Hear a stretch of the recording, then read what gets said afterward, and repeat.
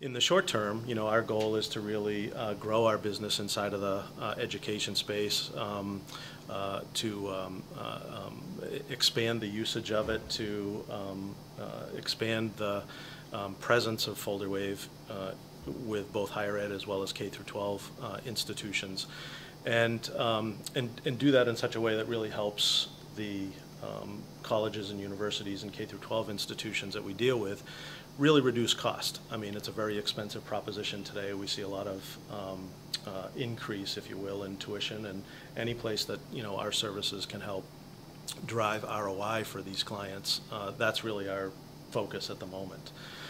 In the longer term, FolderWave and the company, the solution, the infrastructure, and the people that are involved in it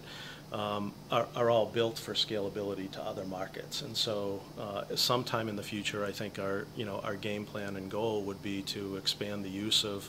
our solution in other areas like healthcare, financial industries, human resource industries, things like that, to provide the same capabilities that we're providing to the higher ed client base in those other areas.